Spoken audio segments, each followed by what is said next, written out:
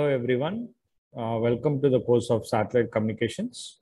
Today we are in the fifth unit, low Earth orbit and geostationary satellite systems.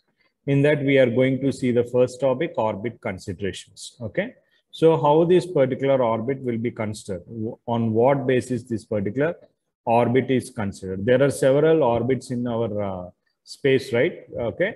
In which several hundreds of satellites are keep on moving around the Earth. Okay. So how this orbit need to be considered, okay, before launching any satellite, okay. So an orbit need to be considered or selected based on the following things, okay.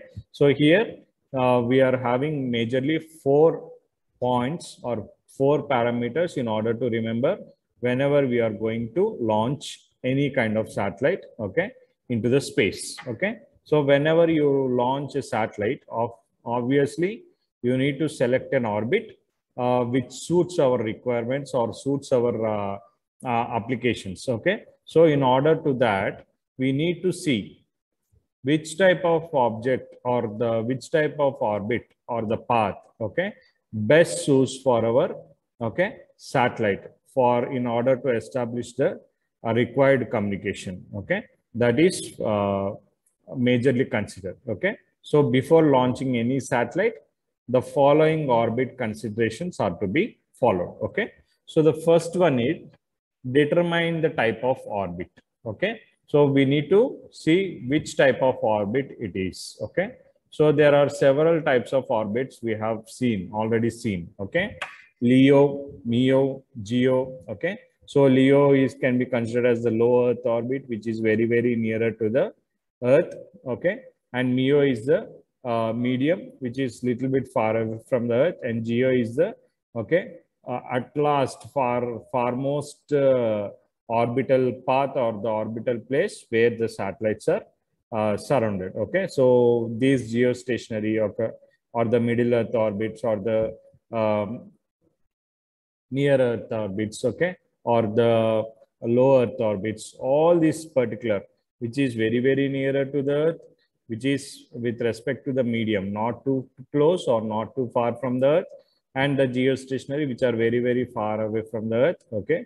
So all these orbital paths are considered, okay, based on the satellite we are sending and for what purpose we are sending. Suppose low Earth orbit paths are there. Okay. There the satellites are installed where the point-to-point communication will be done. Suppose consider an geostationary, which are far away from this particular path, orbital path is used, and satellites are introduced into GEO. If at all you want to cover the huge area of an Earth, majorly used for the communication purpose. Okay. So we need to determine the type of orbit, okay, before launching any satellite. Okay. Next comes the calculation of centripetal as well as centrifugal force. Okay. So we have already learned in the unit 1. There are 2 types of forces acting on the satellite whenever it is moving in an orbital path around the Earth. Okay.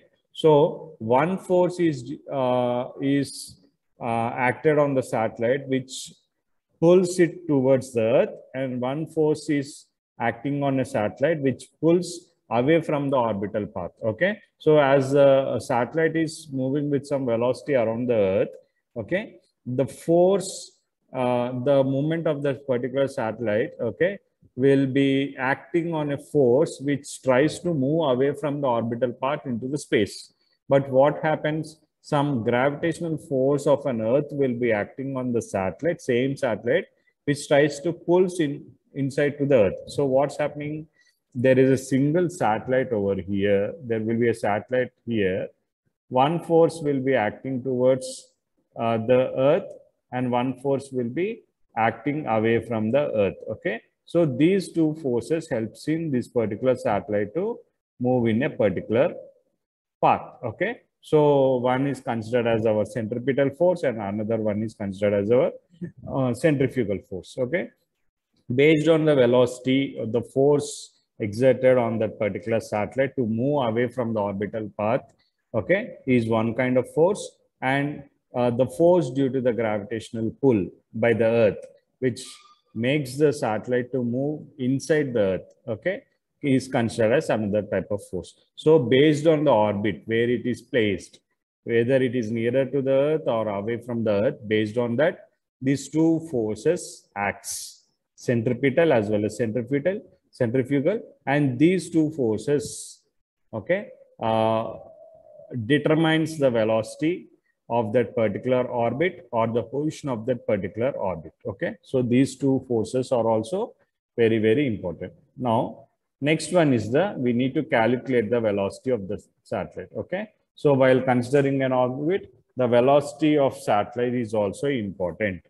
With what velocity the satellite moves around the Earth in that particular orbit. Okay, so for what purpose it is moving. Okay, so based on that also the orbital considerations can be taken. Okay, now the last one is we also need to determine the time period of the orbit. Okay, so based on the velocity, based on the calculations of centripetal and centrifugal forces and the type of orbit we are choosing, okay, all these parameters will be considered with respect to the orbit. Okay, and the fourth one is the time period of the orbit. Here the time period T can be considered with respect to a satellite which is moving in an orbit. Okay, can be considered with respect to revolutions. Okay, how much time a particular satellite, okay, completes one revolution in an orbit. Okay, so that can be considered with respect to the time period. Okay, so time period is completely based on the satellite revolution around the Earth. Okay, in a particular orbit. So there are, as I said, there are several orbits, right? So based on that particular orbits, okay, based on the type of orbit used, the satellite keeps on moving, okay, around the Earth. Okay, so based on the time period also we can consider which type of orbit has been considered over there. Okay, so all these four considerations are very, very important. Okay, so before launching any satellites, following orbit considerations are to be followed. Determine the type of orbit, calculation of the centripetal and centrifugal forces, calculating the velocity of the satellite, and determining the time period of the orbit. These are the four considerations. Okay, thank you.